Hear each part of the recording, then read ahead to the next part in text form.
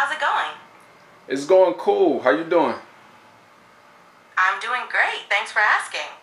Anything exciting going on with you today?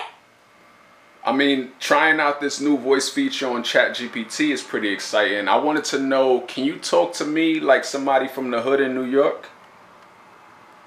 I bet.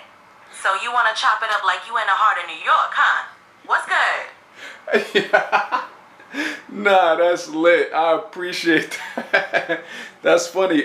So what you know about Brooklyn? How you could talk like this? Brooklyn's got that vibe, you know? From the brownstones to the bodega on the corner. It's all about that mix of cultures and that real talk. I just picked up on the lingo from chopping it up with folks from all over. Brooklyn's always keeping it real, and I respect that. I respect that too. What you know about the word dead ass? Oh, dead ass? That's a classic. When someone says dead ass, they mean they're serious, no cap. Like, yo, it's brick outside, dead ass. Means it's really cold. Yeah. It's one of those words you gotta know if you're chopping it up in New York. Facts. So boom. I'm about to put out this new song. You got any advice on how I could get more people to check it out? Aight, so here's the play. Heard you. Thank you for chopping it up with me like you from the hood. I appreciate it.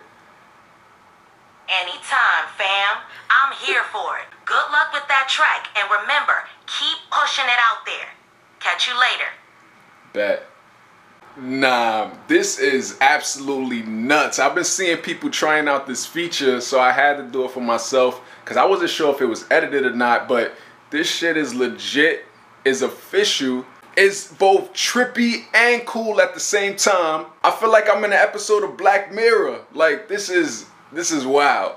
I'm low-key afraid of our future generations. This is where we at. We really in the future. Like, man, this is nuts. Impressive. Very impressive.